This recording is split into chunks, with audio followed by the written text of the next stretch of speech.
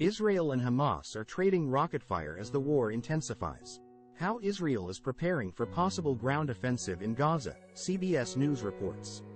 U.S. Secretary of State Antony Blinken has met with Israeli Prime Minister to talk about possible ways the U.S. could help. I think that Israel could very well lose popular global support if it rushes into Gaza headlong and with retribution in mind and commits unspeakable, inhumane atrocities against the Palestinian people. The IDF has a reputation for heavy-handed retribution, and Netanyahu does not try to moderate his hatred of the Palestinian people. The Israelis have likely already committed war crimes by their unrelenting airstrikes that have killed hundreds of innocent civilians in retaliation for Hamas' raid.